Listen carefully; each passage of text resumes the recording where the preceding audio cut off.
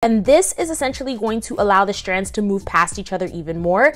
It's a detangler. Now, girlfriend, I'm gonna leave all the links to all of the products I'm using in this video in the description box. However, I really do encourage you to use your own products if you do have something in your stash that's working really well for you. Girlfriend, as you can see, I'm just going ahead, I'm applying that detangler to my strands, and I'm just working it on through. I'm working it on through like this because I really want to make sure that those strands are slippery. Now I'm going to go ahead, my strands are in the perfect state to go ahead and just part my hair. Now, this process you'll see me repeat quite often because sometimes, you know, the hair has an opportunity to dry out. Maybe the product isn't as slippery as it was when it first made contact with your strands.